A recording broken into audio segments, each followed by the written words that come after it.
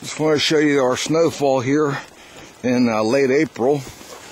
Whoa, it's a real heavy wet snow. You can see it just did a number on some branches already. Branches are coming down from the trees. They're just too heavy, so it's just bringing everything right down.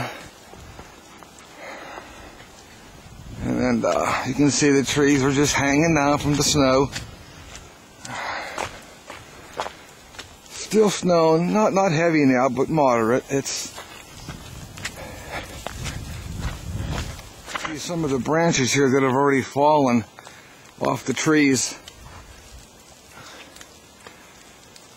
onto the power line here. Come on, guys, let's go.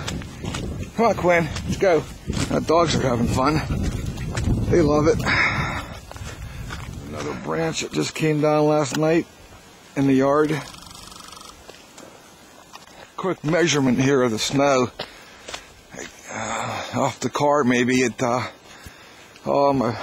boat, the skiff is covered in snow. Down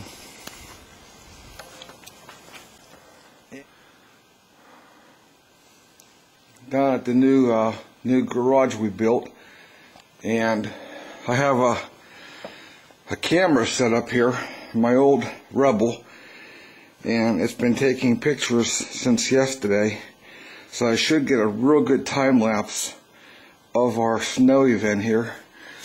Looking down, I can see my Carolina skiff covered in snow.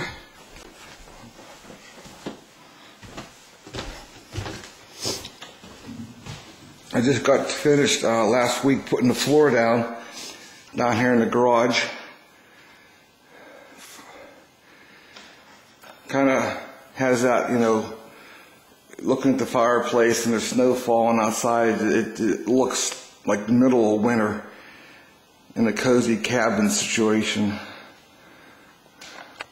You look out the window here and you can just see it snowing out there.